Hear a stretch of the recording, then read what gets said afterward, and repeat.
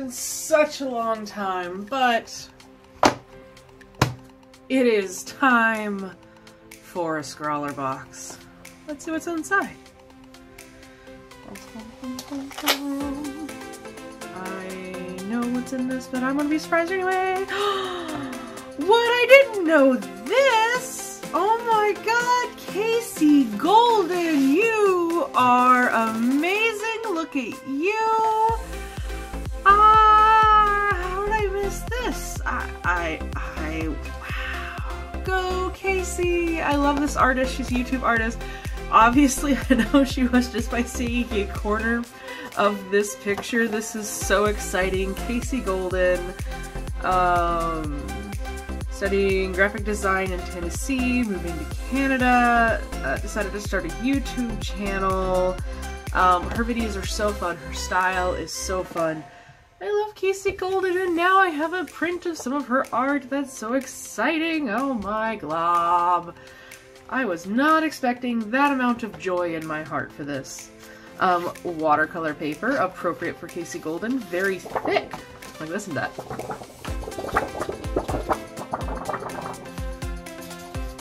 And assuming we have watercolor in here, let's find out. Oh, I'm still shook. Okay.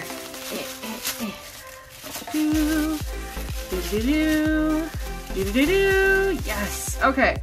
So I will admit I've kind of known the Vivia watercolor sheets were coming because Instagram and all of them have not been particularly sneaky about this being an art supply.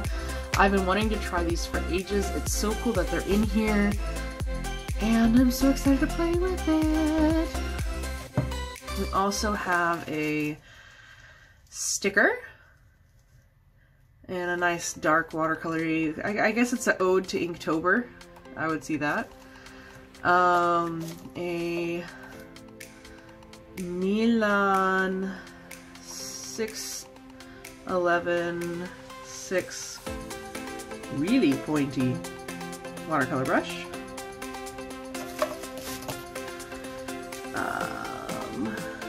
0.5 pencil. Very nice mechanical pencil. I've been needing a nice color pencil. Mechanical pencil. Please do not advance the lead beyond the pipe. Okay. And Winsor Newton. I'm assuming fine. Oh, that's a broad final. Look at the shape of that. That's cool looking. A Jolly Rancher. A watercolor postcard. That's so cute. So nice. And it's just I'm sure we could actually watercolor on this postcard of the print. Alright. Don't know the challenge. Vivia color sheets. Let's see, hold on, September. Be inspired by this month's featured artist and get out your magnifying glass and take a closer look at the tiny life forms around us. Focus on the busy, intricate details of creating a scene full of these little critters and imagine what they might be up to when you're not looking. Oh, Kasey Golden and her ants. And she swatched all the colors. So the Vivia color sheets are paper with the pigment in them. Let's see if I can open this up. Oh, it's got a little string to help you open it. Which way do I pull it though? Do I pull it this way? That way? Or no, it's just a bookmark. It just happens to be poking through. I don't know. Hold on.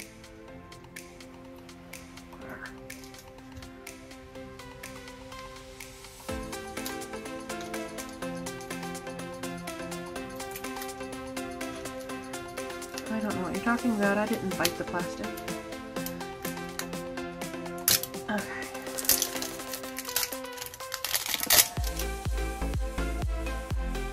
These are cool. Yeah. So This is by all means the most pocket size of pocket size watercolor sheets you can get. These are pigments put on there. The colors do not match what they look like here, so you need to swatch everything. So we start with crimson, deep pink, dusk orange, and vermilion. Chrome yellow, gold ochre, burnt umber, burnt sienna, light green, sap green, viridian, peacock blue, Persian blue, violet, magenta, slate black, and we've got a nice little card for some reason. Mixing panel. So this is my mixing panel to mix my colors on. A website. All that cool stuff. Oh, I'm excited.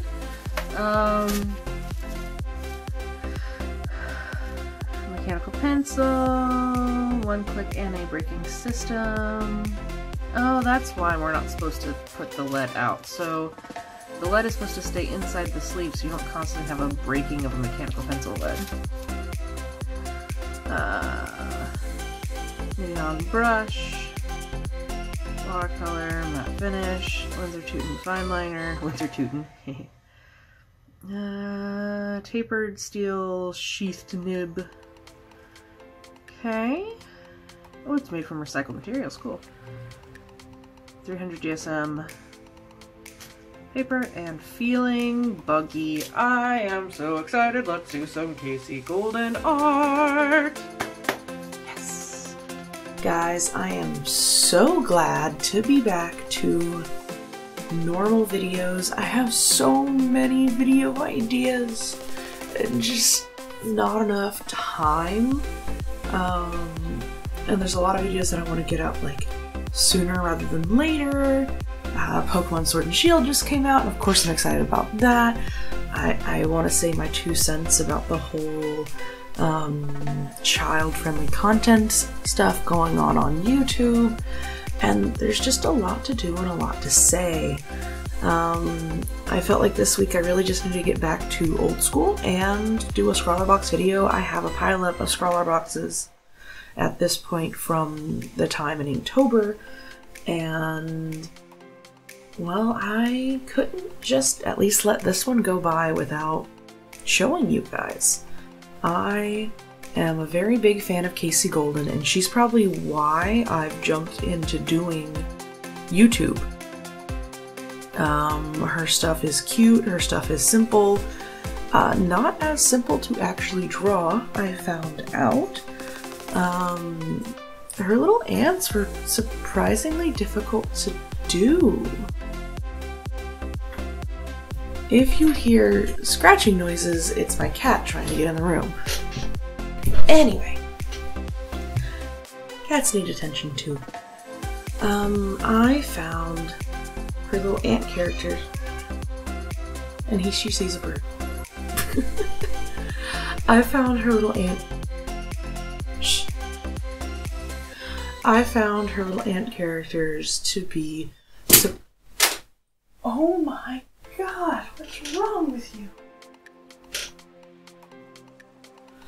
I found her little ant characters incredibly hard to get consistent. I don't know how she has such strength with the ability to do straight lines and like perfectly curved lines, because I do not. My ants look lumpy and weird, and all of their heads are different shapes, and consistency is not here. My heart goes out to her, and like, I didn't even draw that many ants. I do not see how she can do her ant drawings with like hundreds of these dudes. I just can't. I can't do it. I had my guys hanging out on some D&D dice, and there's some guys even playing some D&D. I've been really into Critical Role lately, so it's what was on my mind. Yeah. Stuff. Words.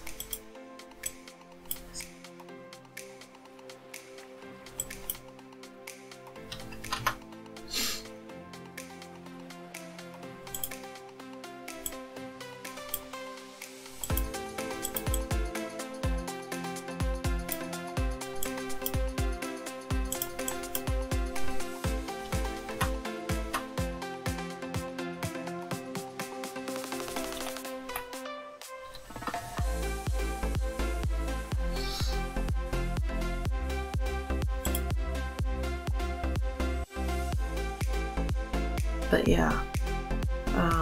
Consistency, hard. Straight lines, hard. Making them look like ants and not weird lumpy aliens, incredibly hard.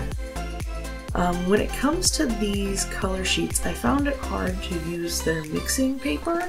I didn't want to get a different palette because I wanted to try everything they had, and I found that the paint dried very quickly on the mixing palette because it was a piece of paper and you really couldn't get too much mixing in, especially when it came to watering down the colors.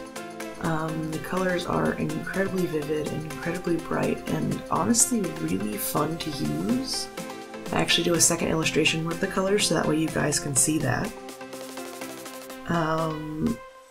Picking the colors you needed wasn't that hard, I found. Having the labels of the colors on the bottom of the sheet they were attached to really made that easier. And I found myself not even like opening the whole book to get the color I needed, just kind of like peeking in, sticking the brush in and getting it. This brush I really enjoyed using. It's soft, but it's got a very fine point, so you are able to get some smaller areas. And I found it held a lot of water, which was really nice because I didn't have to keep going back and wetting the brush very often.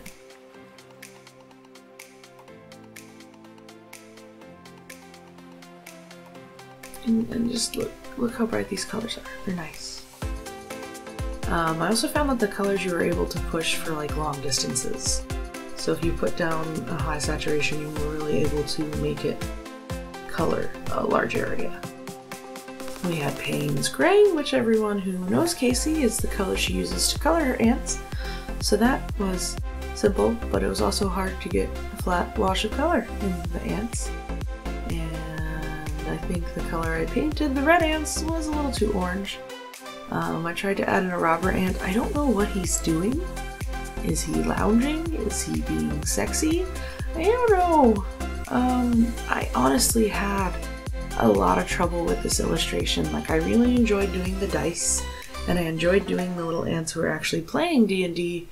But after that, I was kind of stuck with what to do.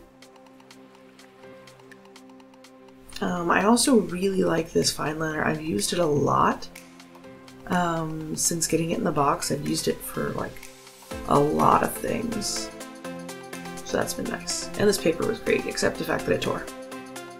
Now, I did do a second illustration because I wasn't really feeling the first one. I didn't feel like I did a good job. I didn't feel like it looked nice. So I decided to do a fire ant, but like a real one. And these buggers I do not miss. They do not have fire ants in Sweden. They are everywhere in Texas.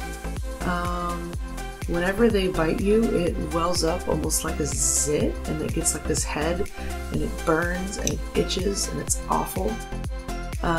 It was a lot of fun just to go color by color in the palette, adding darker tones. I really wanted like a loose watercolory look with this guy. Looking at fire ants, they really are like this almost see-through reddy orange color.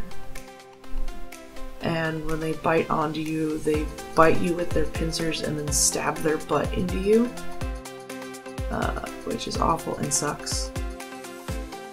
I hadn't done a loose watercolor painting like this in a while, and honestly I really like how this turned out. I like how things aren't entirely complete.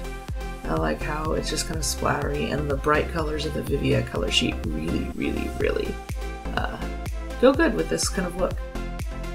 I tried to add in just a little bit of pen. Not sure if it did anything, but I at least signed it. And there you go. Thank you guys so much for coming and watching my SCRAWLERBOX video, my very late SCRAWLERBOX video today. Please do not forget to enter my 100 subscribers giveaway. It ends on December 1st. Just go to the video before this one and leave a comment, and I'll let you know if you win. Alright, thank you guys so much, and I'll see you next time. Bye!